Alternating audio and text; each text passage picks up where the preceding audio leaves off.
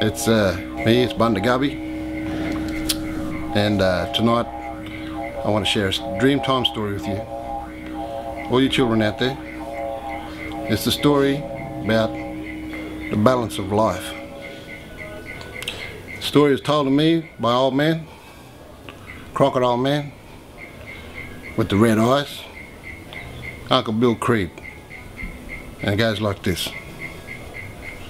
Back in the Dreamtime, in the beginning, God created all animals. He created the fish to swim, He created the birds to fly, and He created all the other animals walk upon the earth, right down to those tiny little ants. Those tiny little ants. And when He created all the animals, He gave every animal a job to do. And back in the Dreamtime, there was these two brothers, and one was a black cockatoo and one was a white cockatoo. And the white cockatoo was the old cockatoo because he had the white hair, and the black cockatoo was the young cockatoo. He had the brown colour, natural colour. And the white cockatoo, he had responsibility to the young cockatoo. He had to teach him everything: how to hunt, how to fish, how to collect food in the seasons, play a didgeridoo, dance, all that, boomerang. And they were doing a special dance one day, and the white cockatoo was showing the young black cockatoo how to dance. And he showed him a dance, a special dance, and then they come to the end of the day and the sun went down. It was night time, just before night, and the white cockatoo said, "Black cockatoo, go home." He said, "Tomorrow we finish off, I'll show you the rest of the dance." And black cockatoo went home and went to bed, got up early the next morning, trotted off, and he was waiting for the white cockatoo to turn up. He was looking at his watch, and Wombat comes up like this. He waddles up and he goes, "Haven't you heard the news, black cockatoo?" He said, "White cockatoo's died.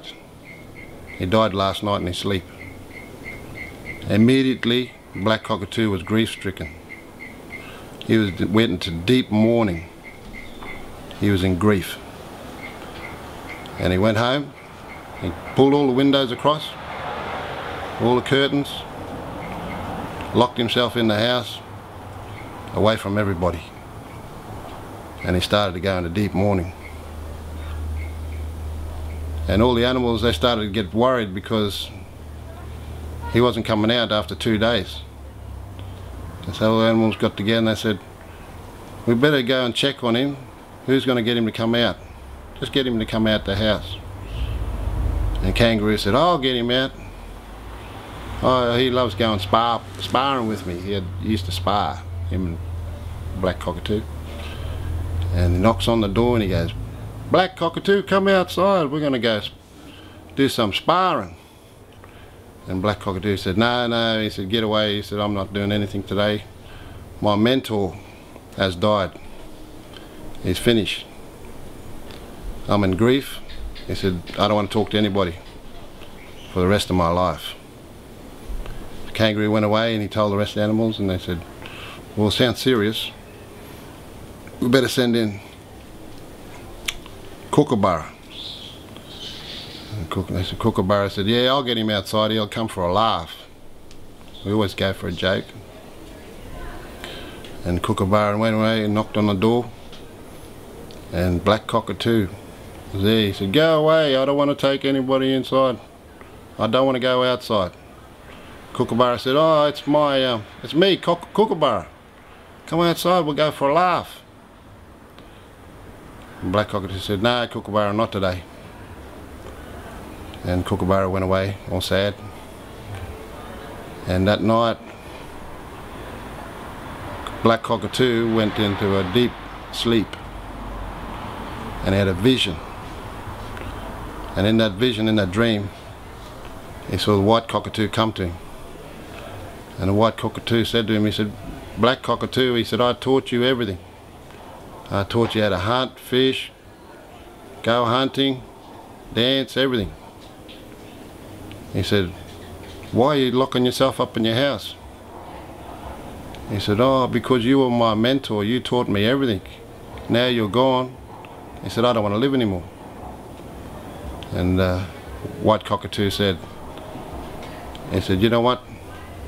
Everybody is born and everybody's gonna die. He said, you'll be happy, next minute you cry. He said, life's like that. It goes up and down. He said, so all I want you to do is go out tomorrow and continue on all the good work I did with you. He said, now you become the teacher. And he said, and don't worry, he said, when you die, he said, you come up to heaven and me and you get together and we'll finish the dance we started. I'll show you the rest of the dance. And that story is about balance. Life has got every way angle going up and down. You're happy one minute, you're crying the next. You're dancing one minute, next minute you can't even get out of bed. So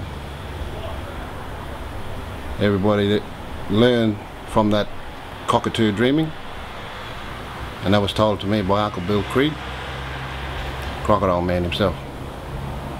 I'm Bunda Gubby. All you people out there stay Toba Gibby, strong black man. Thank you.